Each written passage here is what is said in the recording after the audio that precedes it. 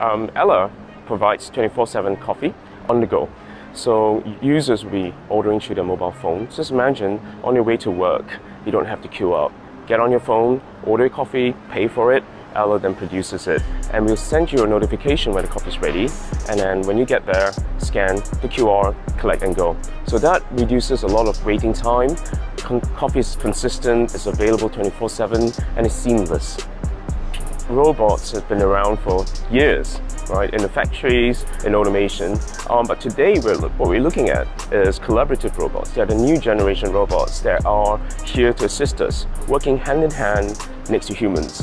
And what we've got here with Ella, she is consumer facing. So she's facing the consumers, providing you coffee, where AI and robotics is going to be part of our daily lives. I think we're at the starting phase right now, and I believe the industry will start to adopt these technologies moving forward. If you look at the future, is it sustainable? Not just on the rent, on the labor as well, and also to the provenance and the source of where your goods came from.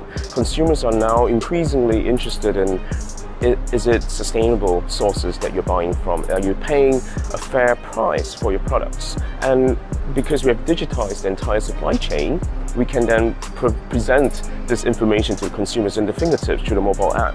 So I think that, you know, with the whole digital transformation that we're doing, it makes sense to completely, you know, sort of digitize our upstream procurement process and then present that to consumers so there's transparency, provenance, and traceability. Definitely accelerated digital transformation, especially the food industry, right? You know, there was a lockdown, customers can come into the cafe or the restaurants, and increasingly you see a lot of adoption onto the e-commerce space. So that's, to me, is a low-hanging fruit because you've got the platform players making it as seamless as possible for mom and pop shops to kind of sign up and then list the products online. And we see a lot of that happening. So then if you can't serve it to your customers in person, let's do it online. That is a given. That has seen a lot of adoption in that area. But what we're solving here with Ella is the age-old issue of manpower operational issues, right? That it's it requires a whole lot of rethinking about your business. Would then robots take over the world, right? There's no human touch anymore.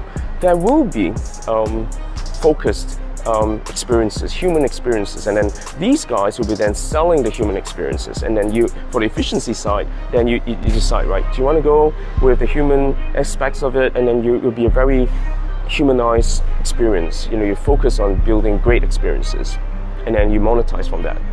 Or you want to be efficient, and then you forget about that, and then go on with automation. So I think there will be a time when this will come together. Maybe a period of time, you know. Yeah, so that's what I think. Yeah.